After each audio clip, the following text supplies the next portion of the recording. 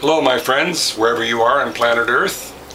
Today I'm making a juice that I'm calling Garden Harvest because I went to my garden and harvested whatever was ready to be picked. I have mostly cucumbers, red bell peppers, and some greens.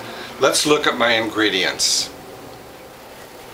Here are my ingredients for my Garden Harvest juice. Mostly cucumber, some collard greens, bell peppers, some garlic, some turmeric, 2 kinds of lettuce, kale, and of course carrots. So let's make some juice. As usual, I'm going to begin with adding some ice cubes to cool down the cutter because we're almost at 30 degrees centigrade today on this hot day in sunny Southern California. So I'll plug in my thermometer, and I will remind you I'm using the J grid for my greens. These are 3/16 inch holes. This is best for greens. So we'll start with the ice. Recycle that ice and we'll put some collard greens through first.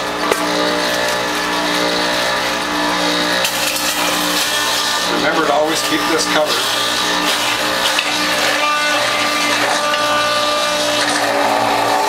Cucumber. More collard greens.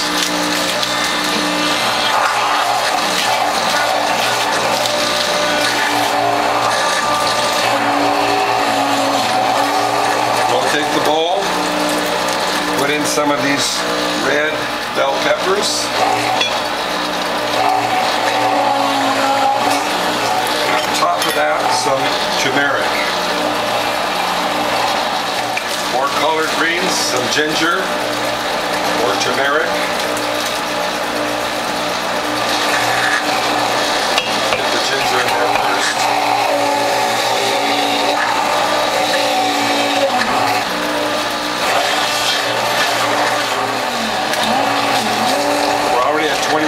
Centigrade, so 3 more ice cubes. That's going to cool down my cutter and preserve my nutrients. More collard greens.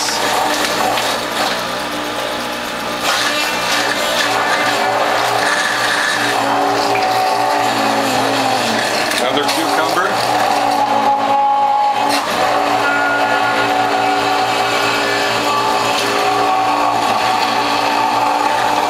Some kale.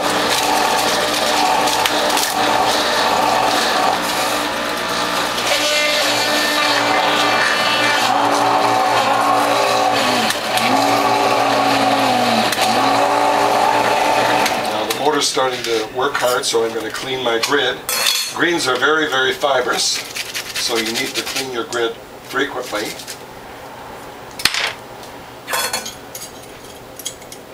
Continue with more kale. Now bell peppers, I had to cut them in half because they're too big.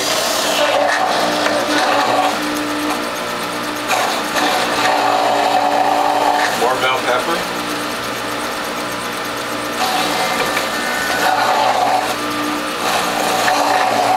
Red and purple bell pepper. Curly leaf lettuce.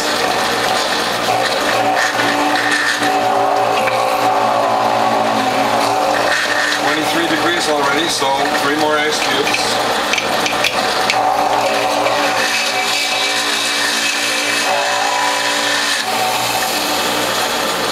Another cucumber.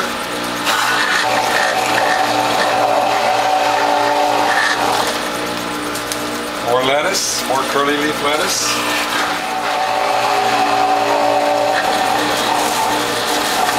Put in a couple of carrots.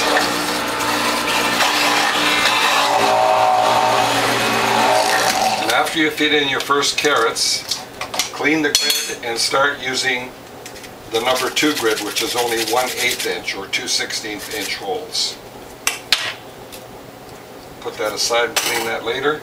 The 1/8 inch holes does a better job on carrots, and we'll continue with carrots.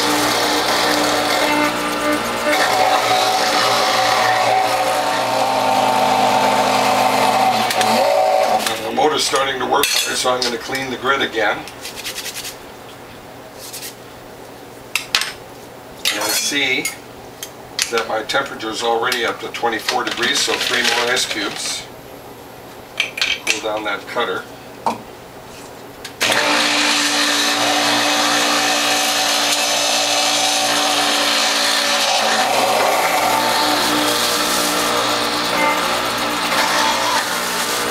Alright, I'm down to the last of my carrots.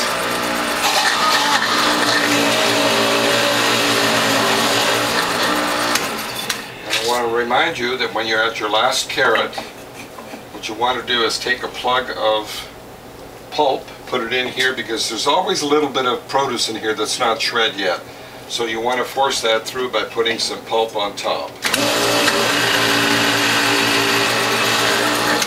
Now we'll clean the feed tube, mix the produce, and make some juice. And the next step before juicing is to mix all of your ingredients. Whenever you have carrots in your mix, you do not need to use bamboo liners because your pulp will not stick to your cloth. And what you want to do is rotate this in both directions until you get a very, very good mix. Now I'm going to demonstrate my 6-cloth less work method. One way is to take the spent pulp and put it back in the collection bowl where there's a puddle of juice to absorb that juice, and we'll recycle that again.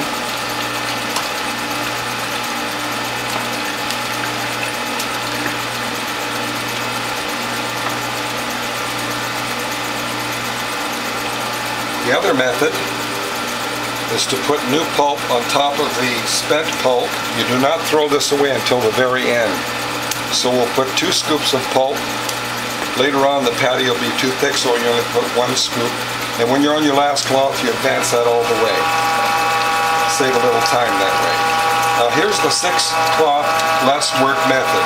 This goes forward, this goes over, the spent cloth goes on top.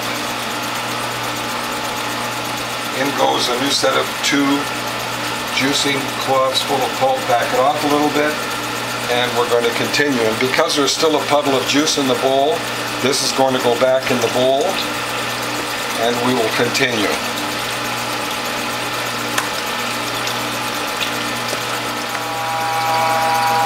Okay, I'm down to the last of my cloth now, so I'm going to take the spatula clean out the rest of this pulp because I don't want to waste any of this really valuable organic produce. I'll set this aside and clean that later. And what I'm going to do now, while I'm keeping my eye on this bowl, is I'm going to reform this spent pulp into a tight ball and repackage it. And then I'm going to show you how the Whole Health Foundation model juicer with that premium bottom plate can make 10% or more juice. So I'm going to fold it 2 or 3 times underneath in both directions. I can see my bowl's full, so I'm going to shut that off. And we'll press the rest of that later. So this is going to go into the bottles before I repackage that, and this will go back so it doesn't drip on the countertop.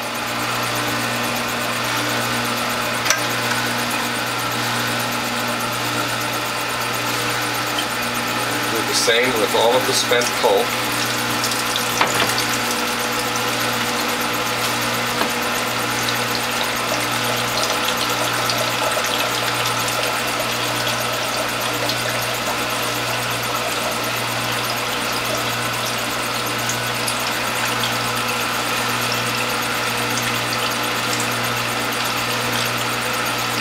Holding it under, flatten it, advance that all the way, form this into a ball again. As you can see here, I've repackaged all 6 cloths into a tight ball. I'm going to use a measuring beaker to see how much extra juice we get. So let's put this in the tray, centered left to right, front to back. That's very important to be in the center of the tray. All the way back, and as soon as we get juice flow, I'm going to back that off a little bit. You do not want that to go up too fast, it'll be too slippery, so we'll back it off as soon as we get juice flow. Advance a little bit more, a little bit more,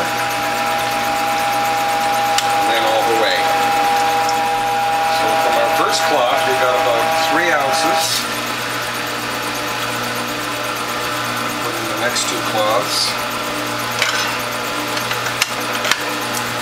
Centered left to right, front to back, all the way back, back it off a little bit. And as soon as I get juice flow, I back that off a tiny bit. You do not want that to go up too fast. And that's a little bit more. And then all the way.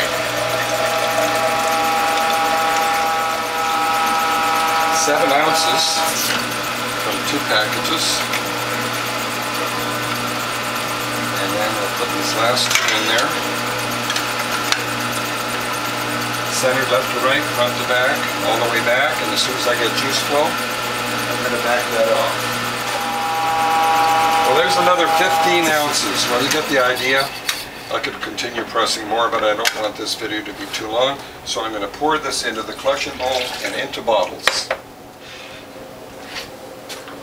Alright, I've got 12 bottles plus enough for a taste test, so I'm going to top this off with distilled water. And when you top it off, you want a convex curve on top so that there's no air in the bottle whatsoever.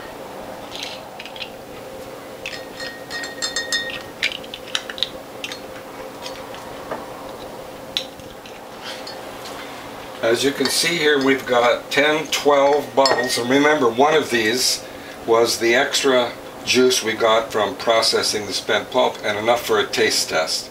Now we'll do a taste test. Very delicious. A little on the bitter side because greens are generally very bitter, especially dandelions. If you'd like to call me, my phone number is 760-753-0321. My email address is developtrust@cox.net, and my webpage is wholehealthfound.com. See you in the next video.